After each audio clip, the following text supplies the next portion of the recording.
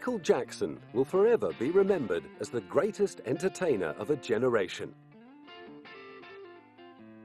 His groundbreaking dance moves, iconic vocal style, and countless hit singles have cemented him in the hearts and hips of legions of devoted fans around the world.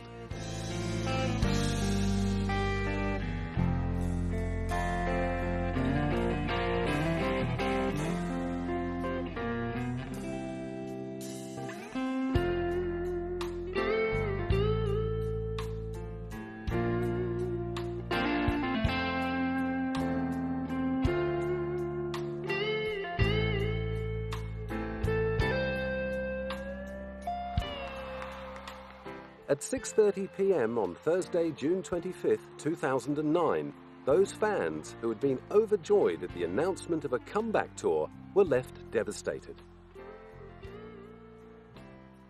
The King of Pop had been pronounced dead. My brother, the legendary King of Pop, Michael Jackson, passed away on Thursday, June 25th, 2009 at 2:26 p.m.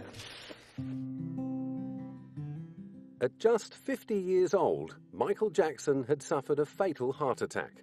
Found in his rented home in Bel Air at 12:30 p.m., news of Jackson's collapse had flown throughout the world, and when the terrible truth was finally revealed, loyal fans plummeted into despair.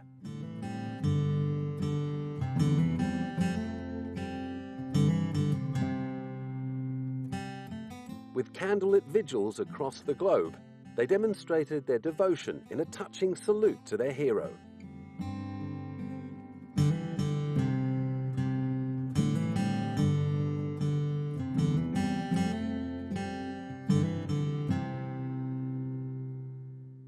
Many were struggling to come to terms with the realization that he was gone. My reaction was shock because he's a very young man, still at 50 years old. And he was a good person. He had his problems, but he was still a good person. It's kind of devastating. He's one of those people that you never would have thought of dying so soon, because we think of all he did for like music and music videos and pop culture. The Jackson estate in Encino, California became a shrine to Michael, with flowers, balloons, and messages strewn along the walls and outside the gates as fans gathered to pay their last respects.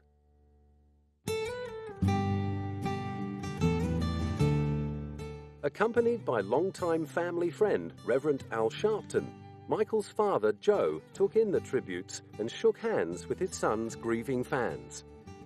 And the family and I are very proud to see all of you come out here and help us with this whole situation, because we know that we do have fans all over the world. We know that we are loved all over the world. But one thing that I wish could have happened, I wish that Michael could be here to see all this, have to wait till something happened like this before it could be realized. Meanwhile, over in Gary, Indiana, the house where Michael and his 8 siblings grew up had also become a mecca for grieving fans and neighbors, who still remembered baby-faced Michael from his days as the youngest member of the Jackson 5. It hurt to know that Michael passed on, but he'll always be remembered. And right here in Gary, Indiana, we would always love the Jackson 5. Regardless to whatever they say about them or whatever happened in the past, we here in Gary love the Jacksons.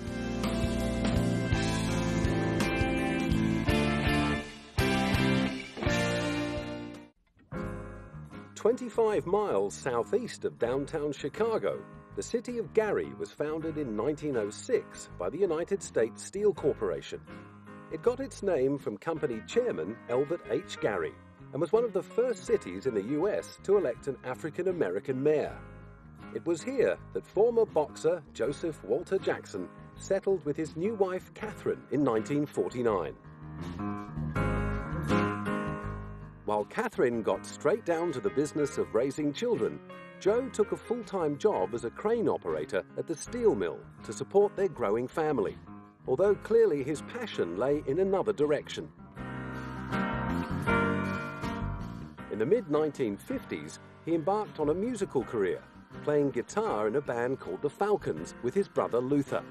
When the Falcons failed to score a record contract, the reality of having 7 young mouths to feed forced Joe to return to his old job at the steel mill.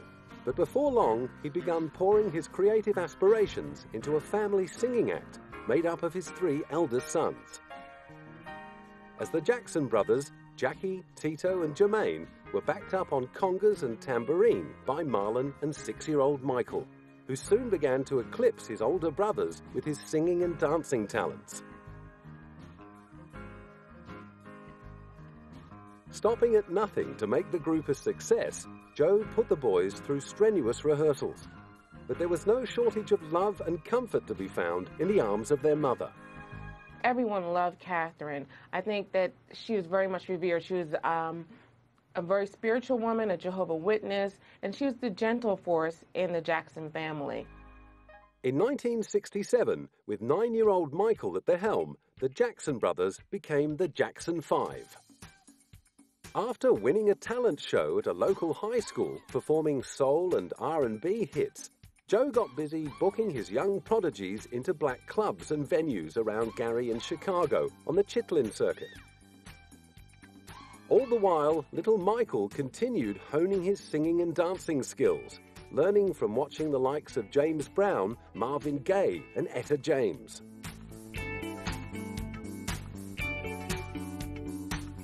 As their fame grew in and around Indiana, they began taking their act further afield, and by the middle of 1967, they'd made it to New York. With the help of R&B legends Sam and Dave, they scored a spot at the prestigious Amateur Night competition at the Apollo Theater in Harlem. Billed as the place where stars are born and legends are made, the famous theater, which had played host to legends like Ella Fitzgerald and Billie Holiday, certainly lived up to its promise for the Jackson 5. After winning the Amateur Night Showdown on August 13, Gladys Knight brought them to the attention of Motown chief Berry Gordy. Although Berry was initially reluctant to take on another child act, after signing Little Stevie Wonder, he eventually granted them an audition at Motown, and in late 1968, he was blown away by a 10-year-old Michael Jackson. He always wanted to be the best, and was willing to work as hard as it took to be that. And we could all see, that he was a winner at that age. And I've always believed winners are winners long before they win, and picking them out before they win was very easy with Michael Jackson. The following year, he moved the Jackson 5 to California to begin grooming them as Motown's next hit-making act. In a later interview, he described the group as, quote-unquote, the last big stars to come rolling off my assembly line. While the older brothers stayed with Berry, Marlon and Michael moved in with Motown queen Diana Ross. The move was all part of a cunning marketing plan to attach Motown's newest act to one of its biggest stars. The press kit later claimed that Diana had personally discovered the group and introduced them to Motown. The next step was to buy the group out of their contract with the Steeltown label, which had released 3 Jackson 5 singles the previous year. Written by Berry Gordy and the Corporation, the Jackson 5's first single, I Want You Back, hit #1 in 1970 and made 11-year-old Michael an instant sensation. They followed up with 3 more consecutive Billboard #1s. Within a year, Jackson Mania was sweeping the nation. In 1971, Motown decided to capitalize on the surging popularity of their youngest star by launching a spin-off solo career for Michael. As well as landing a top 5 hit with the single Got to Be There, he also sang the title track to the movie Ben. Taken from his second solo album of the same name, it was to be the first #1 single of his solo career. They're back there doing it together, and he just sort of grew up under the Motown banner. And while most people think that he had no fun in his childhood, he did a lot that brought joy to him. But with Michael and the rest of the Jackson 5 maturing musically as well as physically, They felt stifled and blamed their declining success on Motown's refusal to grant them creative control. In 1975, they made the move to CBS. After another 3 years of touring and recording with the Jacksons, Michael was ready for his next big adventure when he got the call from his former landlady and ex-Motown stablemate, Diana Ross. Diana had been cast as Dorothy in the big screen version of the Broadway musical The Wiz. Directed by Sidney Lumet and set in New York City, it was to be an all-black reworking of the 1939 adaptation of Frank Baum's Wizard of Oz. Signing on to play the brainless Scarecrow, it gave Michael a chance to flex his acting muscles. It also introduced him to arranger, composer, and producer extraordinaire Quincy Jones. Quincy had been so impressed with Michael's dedication to nailing the graceful moves of the Scarecrow in The Wiz that when he got the call to co-produce the young singer's next album, he jumped at the chance. The result of their first collaboration was the 1979 smash Off the Wall, which had one reviewer hailing Michael as probably the best singer in the world right now in terms of style and technique. Rolling Stone magazine pronounced Michael's feathery timbered tenor extraordinarily beautiful. Michael wrote 3 songs on the album, including the #1 single, Don't Stop Till You Get Enough.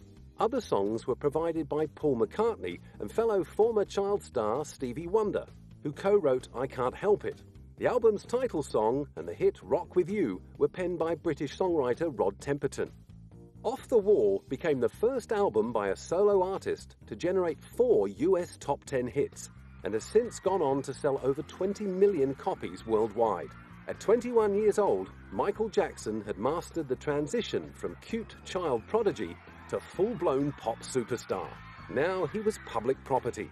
Everywhere he went, people loved him, and Michael loved them right back. Those years, we could hang out, and we could go to things together, like see The Wiz and see on Broadway. He liked Stephanie Mills and The Wiz. And, watch the kids come up to him and all want the autographs. And I would say, why don't you just sign, MJ instead of Michael Jackson, just the way Andy Warhol always signs everything at AEW. He says, oh, no, I could never do that. These are my fans. These people make me. And he was so darling and sincere and sweet in those years. Some loved him for his music. For others, it was his dancing. But for so many more fans, it was Michael Jackson's importance as a role model that earned him their admiration. For thousands of African Americans, his incredible mainstream success turned him into an ambassador for race relations. By Off the Wall, he was doing amazingly well, and that was his first cover of Rolling Stone, and we were breaking barriers. It was very hard to get someone who wasn't white on the cover of magazines or even MTV. Mobbed by fans wherever he went, people of all colors were chanting his name in the streets, queuing for hours for a glimpse of him, then fainting at the sight of him. With Michael egging them on, they would even chase him across highways. Children from every corner of the globe wanted to sing like him, dress like him, and dance like him. But there could only ever be one Michael Jackson. And in 1982, he was on the verge of boldly going where no other entertainer had ever gone before. First up, he was asked to contribute a theme song to Steven Spielberg's blockbuster children's fantasy, E.T. Michael duly came up with Someone in the Dark. Although it didn't end up in the movie, the song appeared on the storybook for the film, which won a Grammy Award for Best Album for Children. Whatever had come before in Michael's illustrious career would be remembered as merely a warm-up act to the release of his next project.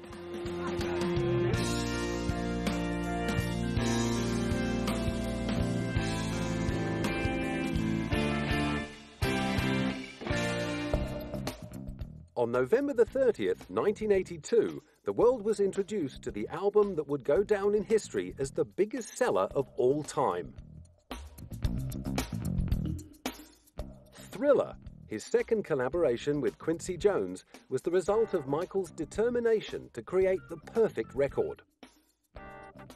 Locked away in Westlake Studios in LA, with a production budget of $750,000, they emerged with an album that would spend 37 weeks at the top of Billboard charts and would spawn an unprecedented 7 top 10 singles. I remember not getting my platinum album for singing on PYT, singing the backgrounds on that. Yeah, it was great. What I really remember, though, from Thriller was being in Mike's car and him playing me the entire album. Whenever he would finish a project, he'd share it with me because we were like this growing up. And I remember loving each and every song. I was just, 16, something like that. But the jewel in the Thriller crown was the 14-minute video to the album's title track. Inspired by B-grade zombie movies and directed by horror supremo John Landis, the short film featured barrier-breaking special effects and debuted the formation dancing that was to become just one of Michael's signatures. With the album selling in excess of 1 million copies a month, Michael was hailed as the savior of the flagging music industry, as well as a champion for racial equality. Music channel MTV, notorious for its neglect of African-American musicians, was forced to play the Thriller video clip twice an hour to cope with viewer demand. Then there were the awards. As well as an incredible 7 Grammys, Michael took out a total of 8 American Music Awards, the Special Award of Merit, and 3 MTV Music Awards. I saw him for many years. I saw the off-the-wall success and the Thriller success, the super success. Before that, we had other going places. We had other records and parties at Studio 54. But with Thriller, every barrier was broken. Stadiums all over the world were sold out. It became the biggest record of all time. According to journalist and biographer J. Randy Taraborelli, Thriller stopped selling like a leisure album and began selling like a household staple. It also spawned a bonanza in merchandising sales. Alongside Michael Jackson dolls, T-shirts, and other memorabilia, there were millions to be made from sales of the making of Michael Jackson's Thriller documentary. The so-called one-man rescue team for the music business even had future President George Bush eating out of his gloved hand. It was fantastic. The 80s were fantastic. It's probably as good as our record business will ever be. I mean, on that basis. Number one, for many reasons, because of vinyl. People would wear vinyl out there to go buy 2 and 3 copies. I was lucky. I had the 2 best engineers on the planet, Phil Ramone and Bruce Swedien, and they had they had minors in music. They were both musical and technical sonic minds. And to this day, every city I go to in the world, Shanghai, Shenzhen, wherever, Rio, Cairo, at that magic hour, I hear those records. Don't stop till you get enough from 30 years ago, and it blows my mind. It really does. But it's all the songs and Michael's talent and the production and everything else, but sonically, it's hard to beat. Without doubt, Thriller owed much of its phenomenal success to Michael's dazzling performance in the famous 1983 television special to celebrate the 25th anniversary of Motown. Ironically, however, it almost didn't happen. We were doing the TV show, and the word came back that Michael couldn't do it because he was doing too much television. And I called Michael up and I said, Michael, I know you and you know me, and you know this television show is not a television show. This is Motown 25. And he said, I'll be there. And he came there, and then he did the moonwalk. In the middle of a rendition of Billie Jean, Michael debuted the legendary dance move that was to seal his reputation as the greatest innovator in pop music. The performance, witnessed by 47 million viewers, was declared a career-defining moment by commentators and drew comparisons with appearances by the Beatles and Elvis Presley on The Ed Sullivan Show in the 1960s. Developed by Michael after studying the great master of mime, Marcel Marceau, the moonwalk has since become one of the best-known dance techniques in the world. Right at the very height of his powers, however, Michael was headed for a date with destiny that would have serious physical and psychological repercussions in his life. A year after releasing Thriller, he signed a record-shattering deal with soft drink manufacturer Pepsi. The $5 million partnership was the first sponsorship deal of its kind and would form the basis of celebrity endorsements of the future. The idea was to lock Michael into a decade-long partnership that would help Pepsi challenge Coca-Cola's dominance of the market. Sadly, however, the plan was about to go very wrong. On the 27th of January, the stage was set for Michael and his brothers to perform Billie Jean as part of one of the Pepsi commercials. During filming, a pyrotechnic effect went wrong. The explosion showered Michael with sparks, setting fire to his hair. 3,000 fans watched in shock as paramedics covered his head and carried him away to hospital. He came out between these things that exploded like fireworks, and then it looked like the sparks came down on his hair, and he was shaking his head like he thought something was in his hair.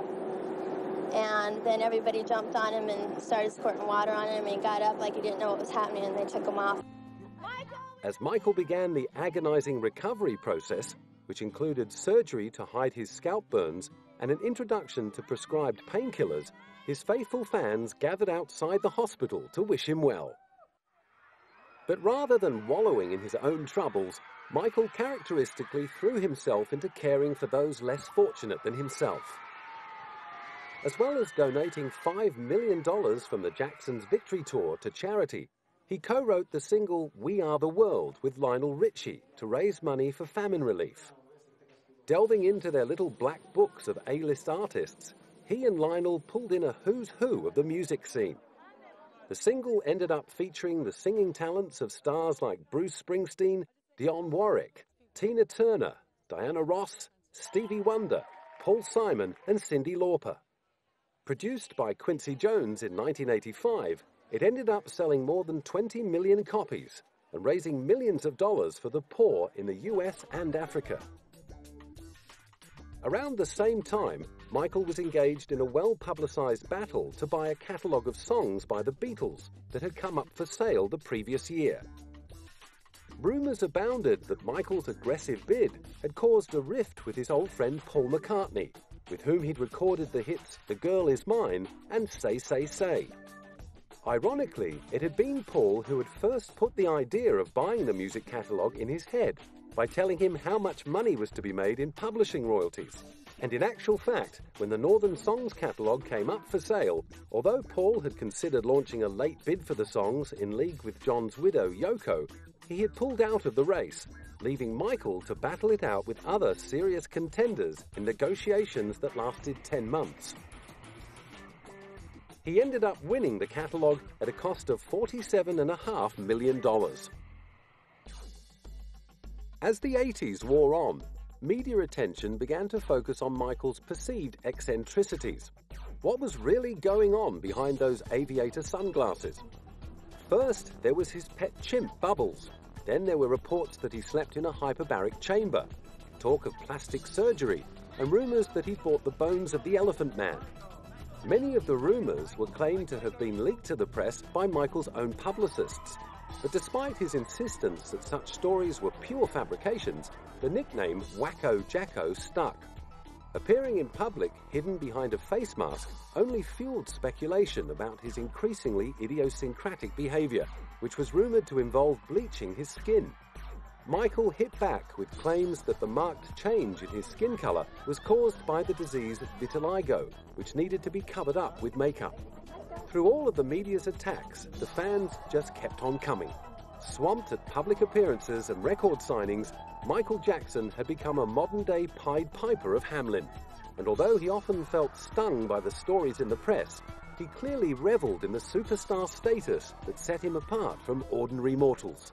Michael Jackson refuses to give in to the rumour that he is not a normal human being. He seems to kind of want people to not believe he's like everybody else. And I don't think he should. Why should he? You know, apart from anything else, he's broken every sales record on earth. He has achieved things that nobody else has. So why should he just pretend to be, I don't know, Damon Albarn from Blur? Wherever the man in the mask went, he was met with a media frenzy. And like the ringmaster in a three-ring circus, he never forgot his role as entertainer and knew exactly how to work the crowd.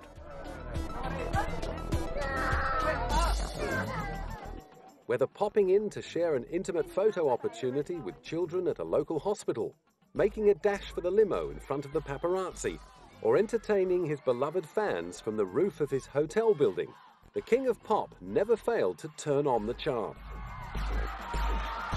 Through the years I worked with Michael, the greatest moment of my life was that moment after the show, or a couple days after we would do a photo shoot, when I would show him the bulk of the pictures, and he would look at them and he would say, "That's magic.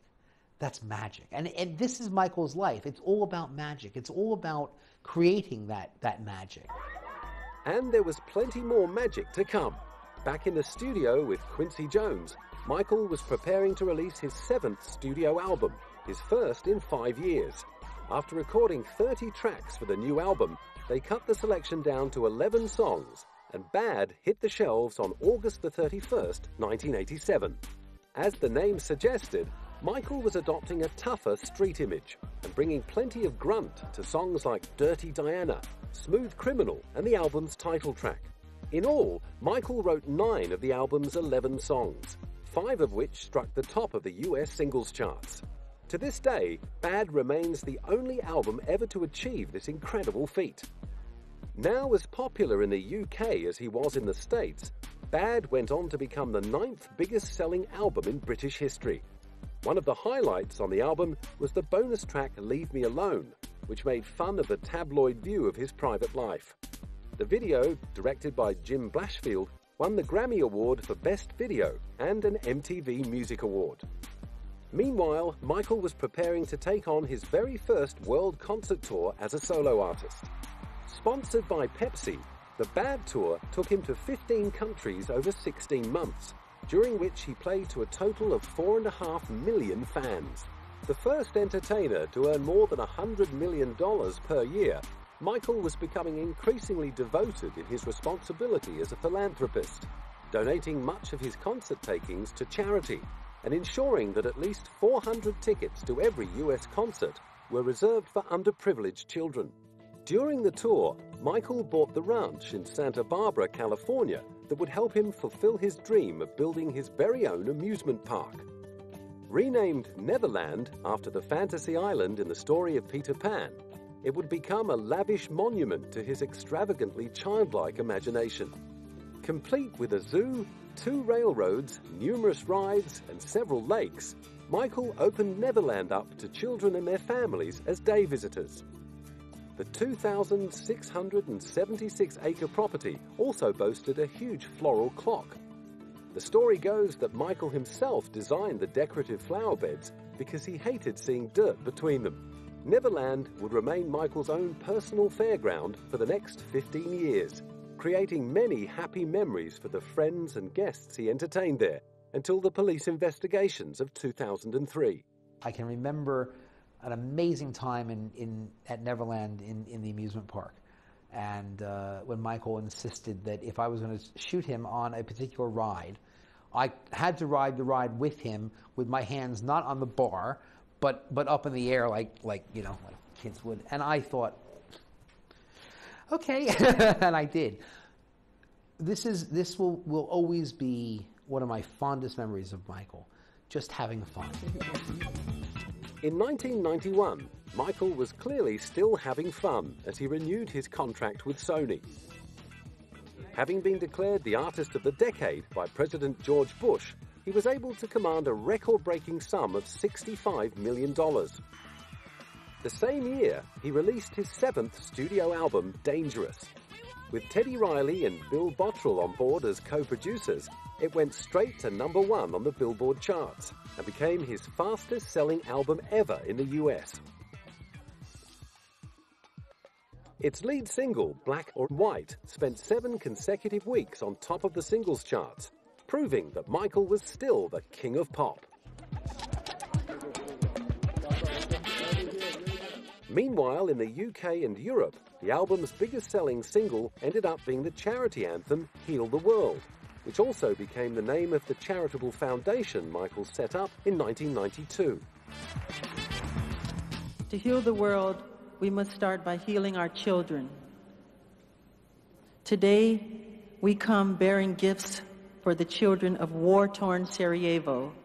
In 1992, Sarajevo has become a symbol of so much that is tragic but avoidable in our world.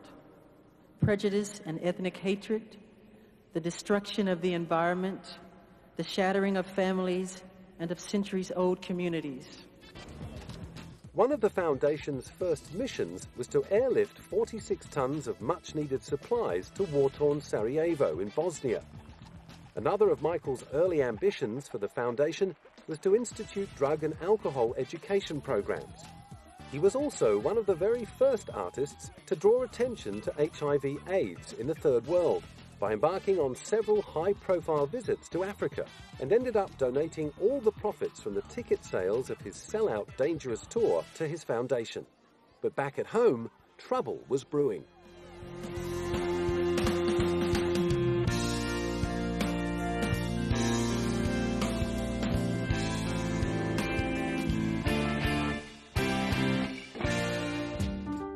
On August the 18th, 1993, as Michael prepared to start the third leg of his tour, the Los Angeles Police Department began a criminal investigation into child abuse claims.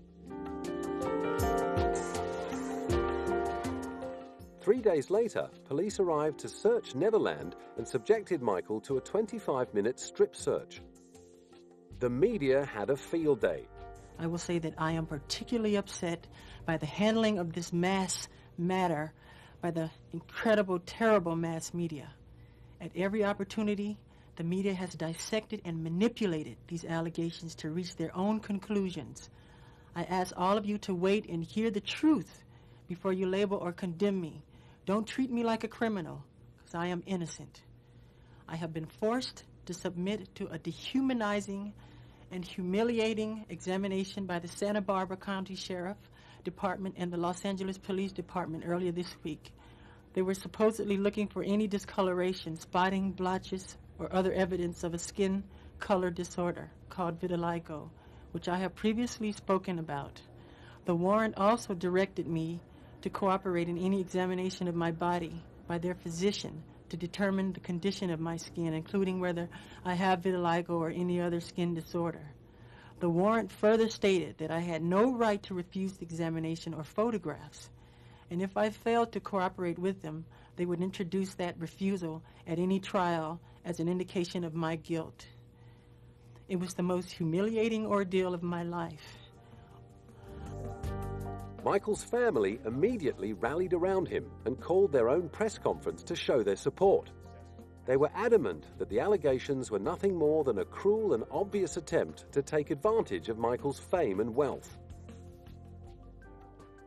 Their belief was backed up by a taped telephone conversation in which the child in question's father declared his intention to win big time and destroy Michael. Catherine Jackson, in particular, was unequivocal in her support of her son. I'd like to let the world know that I'm behind my son. I don't believe any of this stuff that's being written about him because I raised him and I know him, and that's just a statement people are making. However, not everyone in the Jackson family got behind Michael. His older sister, LaToya, whom he'd neither seen nor spoken to for years, decided to open up to the press. Estranged from the rest of the family since marrying her manager Jack Gordon and publishing her autobiography, LaToya held a press conference in Israel and made this shocking statement. Well, I must tell you that this is very difficult for me, that Michael is my brother. I love him a great deal, but I cannot and I will not be a silent collaborator of his crimes against small, innocent children. And if I remain silent, then that means that I feel the guilt and the humiliation that these children are feeling, and I think it's very wrong. LaToya later retracted the statement, claiming her abusive husband had forced her to make the claims for financial gain, but the damage had been done. Putting on a brave face for fans, Michael performed in front of a crowd of 47,000 fans on his 35th birthday on the 29th of August. But behind the scenes, he was fighting chronic pain from an accident he'd sustained while on tour, and was so stressed out by the investigation and accompanying press invasion that there were claims he was becoming addicted to painkillers and sedatives. The next night, moments before going on stage in Singapore, Michael collapsed and, to the disappointment of tens of thousands of fans, was forced to cancel the show. The next day, he was taken to hospital to undergo a brain scan. It appears that Mr. Jackson has been suffering recently from an acute vascular headache, which unfortunately, due to the severity this evening, caused the cancellation of tonight's performance. I was suddenly taken ill last night, and I am sorry for the cancellation of my performance, and I apologize for any inconvenience it might have caused my fans in Singapore. I look forward to seeing you at the stadium tomorrow. Thank you for your continued support and understanding. I love you all. Thank you. Michael's one source of consolation throughout the ordeal was his romance with Elvis Presley's daughter, Lisa Marie. Understanding the pressures of living under the intense glare of the media spotlight, Lisa Marie became his confidant and source of emotional support. During their many conversations over the phone, she ended up falling for him, and they were married in the Dominican Republic in May 1994. Lisa Marie has since revealed that during the marriage, a troubled Michael confessed his fears that he might come to the same tragic end as her father. And after 20 months together, the gulf between the lovers had grown too wide. While Michael had been desperate to start a family, Lisa Marie already had 2 young children from her first marriage to Danny Keough and didn't want any more. On January 18, 1996, her divorce from Michael was finalized, although they would remain friends for the rest of his life. However, the disturbances in Michael's private life hadn't distracted him from his first love, making music. On June 15, 1995, he'd released the biggest collection of his career. The double album, History, Past, Present and Future, Book 1, contained 15 former hits and 15 new tracks, and would become the biggest-selling multiple-disc album of all time, with sales of 20 million worldwide. The lead single was a duet with his baby sister Janet. Scream hit back at the tabloid coverage of the 1993 child sexual abuse accusations aimed at him, and the record-breaking $7 million video to the song won him a Grammy Award. Despite all the negative media attention of the past few years, his fans remained as devoted as ever, sending the album's second single, You're Not Alone, straight into the Guinness Book of World Records for becoming the first single ever to debut at the top of the Billboard charts. Over in Britain, it remained at number 1 for 6 straight weeks and became his biggest-selling single ever in the UK.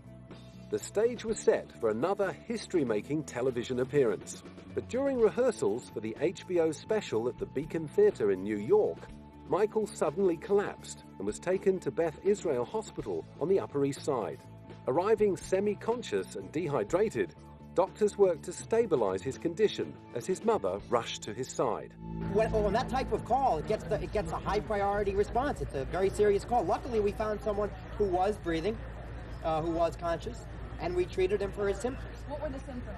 As I said, there was some dehydration, some low blood pressure, nothing that appeared to be life-threatening. He was treated by EMTs and paramedics and brought to the hospital of his choice. Mr. Jackson is conscious. He has expressed sincere gratitude for all the nurses, physicians, and other members of the Beth Israel staff, as well as, of course, the incredible outpouring of love from his fans throughout the world. 5 days later, those fans were still maintaining their vigil as Janet emerged from the hospital.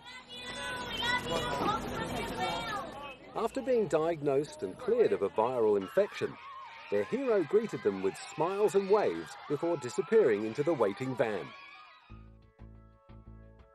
After Michael's divorce from Lisa Marie, he turned to dermatology nurse Deborah Rowe to fulfill his dream of having children. When they married in Sydney in November 1996, during the Australian leg of his history tour, she was already pregnant with little Prince Michael I. On April 3, 1998, he was joined by a baby sister called Paris. A father at last, Michael was determined to protect his children from the press. Then in October 1999 came the news that he and Debbie were getting divorced and that Michael would retain sole custody of their 2 children.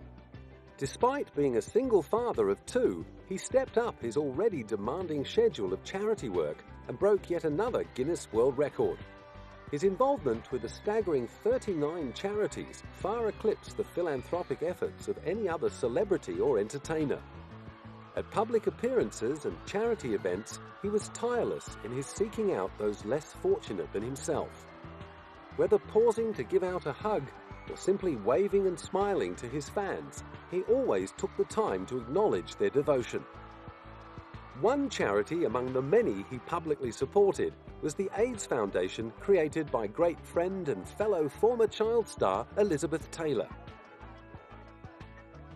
Liz, who'd stood beside him throughout his troubles with the press, was to prove a wonderful source of support in his battle with Sony to regain control of his album masters and retain ownership of his share of the record company's catalogue.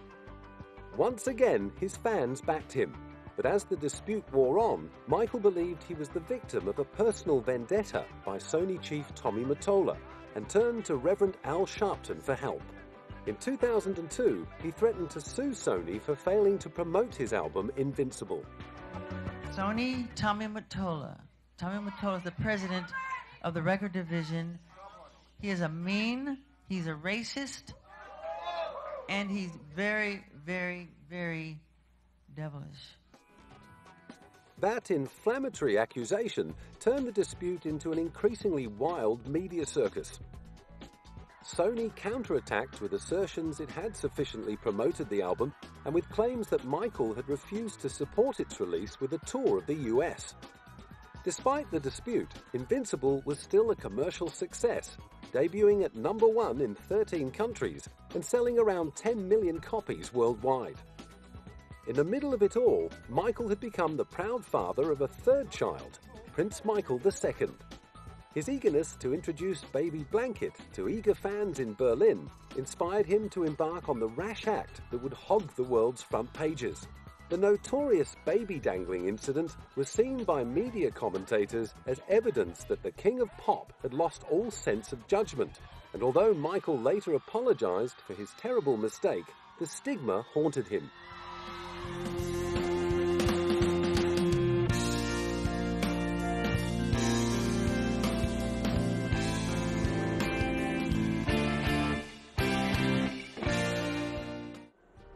Tragically, Michael's most traumatic media ordeal was still to come. On November the 20th, 2003, he was arrested and charged at Santa Barbara Jail with lewd or lascivious acts with a child under 14. Protesting his innocence and confident of an acquittal, he waved to fans on his way to court. As the interminable legal process drew to a close almost 2 years later, his fans never lost faith that Michael would be found not guilty. Verdict. We, the jury in the above entitled case, find the defendant not guilty of conspiracy as charged in count 1 of the indictment. Emotionally and mentally drained, as well as physically exhausted, Michael waved to the faithful in weary relief that the torment was over. But the terrible experience had taken a huge toll, and Michael needed to recover away from the spotlight. After the trial, he flew to the Persian Gulf and stayed as the guest of Sheikh Abdullah in Bahrain. In November 2006, he made a rare public appearance at the World Music Awards in Monaco to receive a Diamond Award for selling over 100 million records worldwide. The visit also coincided with the release of a special 25th anniversary edition of Thriller, a timely tribute to the biggest-selling album of all time, and a reminder that the King of Pop wasn't finished yet. In March 2009, it seemed that the years of waiting had all been worthwhile, when Michael called a press conference in London to announce he was ready to make a spectacular return to the stage. Overcome with emotion at the prospect of a Michael Jackson comeback, the ecstatic crowd wept and chanted his name, and as he took to the microphone for what was to be the very last time, Michael rewarded them with a winning smile and his trademark peace salute.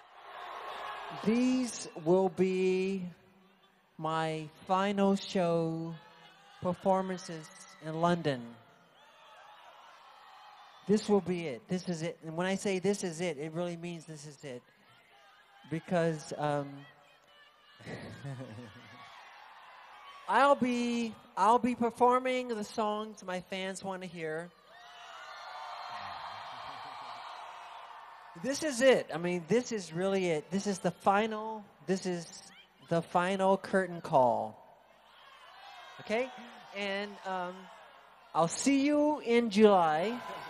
The tears shed in joy at the announcement of his comeback turned to tears of despair and disbelief when on the afternoon of June the 25th, TMZ.com broke the news that Michael had suffered a fatal heart attack at his rented home in Bel Air.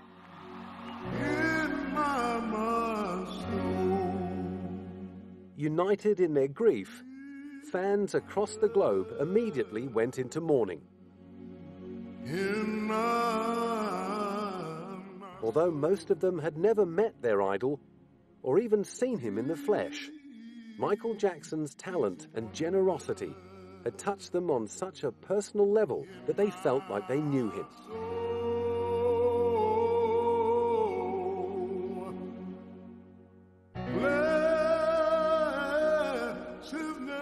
On July 7th, 1 billion people tuned in to his memorial service to pay their last respects to an artist who will not only be remembered as a consummate entertainer, but also as a great humanitarian, a loving father, and a devoted icon.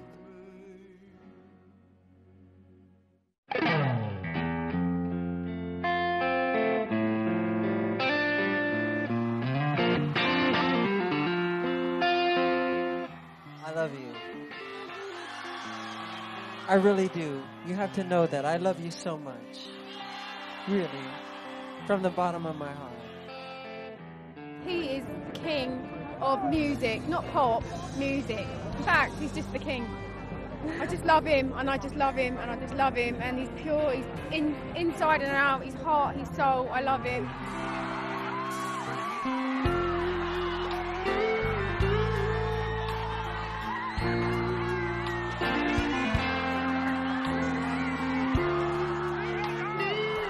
Michael Jackson changed my life. When I saw him moonwalk, when I heard him sing, when I seen him perform, he was life-changing. He's the greatest artist of our time. Talent and music will stay. Of course, you have to be young, you have to be beautiful, talented, I'm saying, but Michael Jackson is one of the best.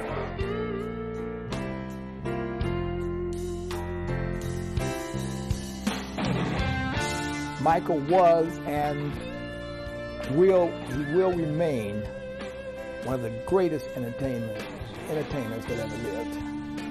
One of the greatest entertainers that ever lived.